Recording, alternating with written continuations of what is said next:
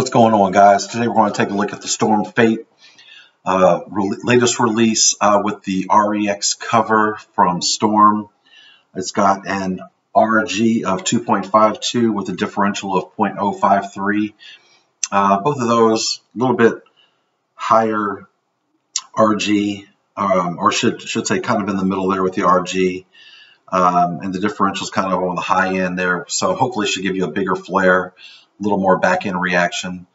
Throwing some shots, I'm going to compare it today with the Infinite PhysiX. Kind of similar numbers. I do expect the Fate to be, I think it's going to be a little bit longer, even though the numbers are kind of similar with the Infinite. As you can see here, I'm pretty much going left, and I can definitely get the ball back. It does, store some energy for me, but it's not going to be as sharp on the back end as, say, like a Night Road or something like that. But it should be pretty close to, like I said, like an Infinite PhysiX or something.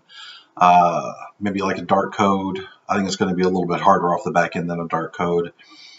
As you see me here throw the Infinite PhysiX, when I do get it in, it's just lazier on the back end.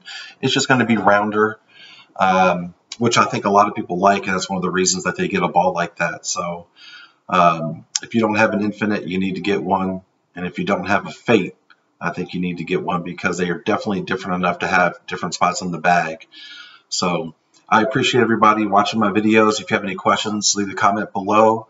And until next time, keep on hooking it.